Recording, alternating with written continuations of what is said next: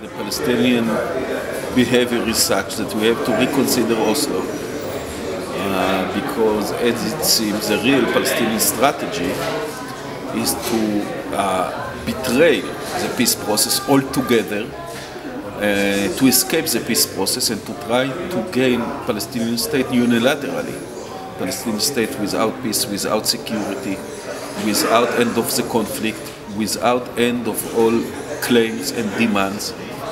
And this is fundamentally against the very essence of the peace process altogether.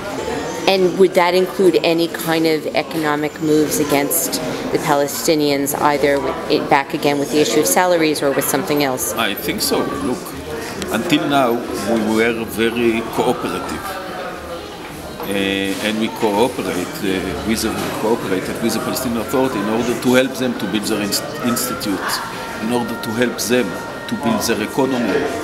And really, since Netanyahu took power, we announced the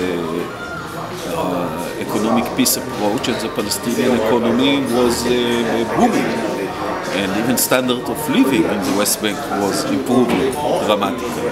If the Palestinians are now trying to gain Palestinian state without ending the conflict, then I think we have to react. And in my view, it's almost impossible to think that we will continue to help them and to cooperate with the Palestinian authorities, with the Palestinian economy, like nothing happened. Is there any specific measures that you're already thinking of?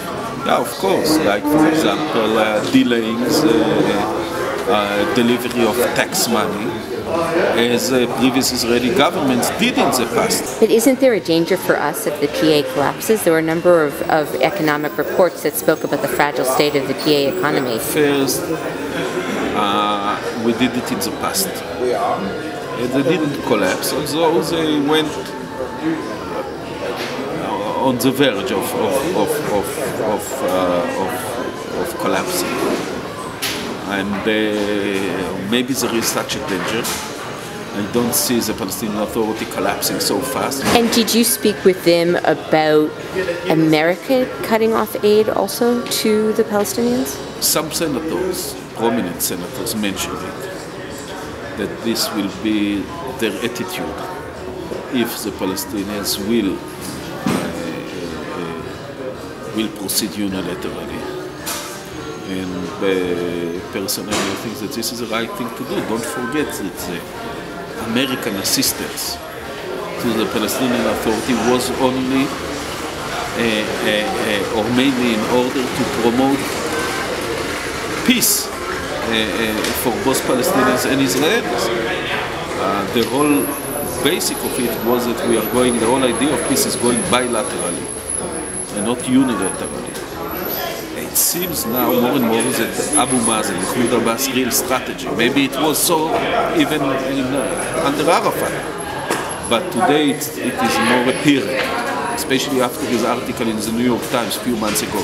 What he was saying in the New York Times, Abu Mazen? He was saying, let's have a Palestinian state and continue the conflict with Israel as a state. So I said that we will continue the negotiation, we will continue to raise our demand for the right of return, and this will be subject to further negotiation. In other words, he said, let's have a Palestinian state without ending the conflict with Israel. And this is, of course, something that Congress and administration never supported. And do you support the quartet proposal?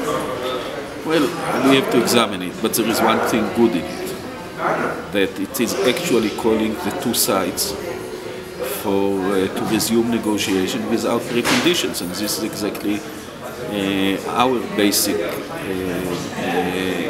attitude, as the Prime Minister put so clearly in his speech in the UN. Great. Anything else you wanted to add? Okay.